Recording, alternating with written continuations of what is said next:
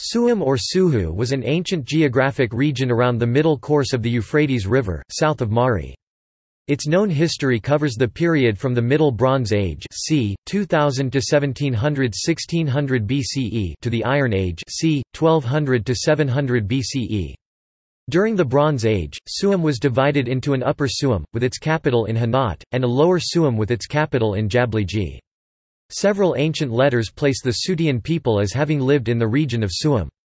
In 616 BCE, Suhum subordinated themselves to the king of Babylon, Nabopolassar, ruled 626 to 605 BCE.